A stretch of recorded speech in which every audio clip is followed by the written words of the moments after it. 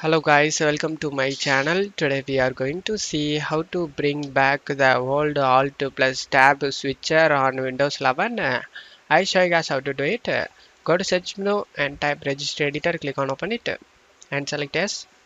Now you just need to check my video description for this registry path used in my video. Just copy and paste it and press enter. On right side you just need to right click on the blank area and select new and select the default 32-bit value.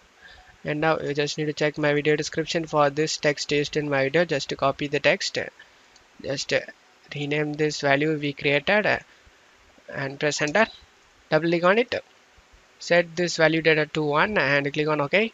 Now you just need to close stuff here and go to search menu and type task manager, click on open it.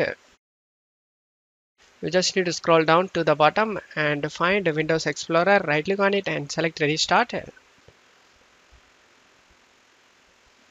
After getting done, you can press in keyboard Alt plus Tab key together to see the old switcher on Windows 11, and that's how you can bring back the old Alt plus Tab switcher on Windows 11. And that's it for today's video guys. Give me a like and subscribe. Thank you.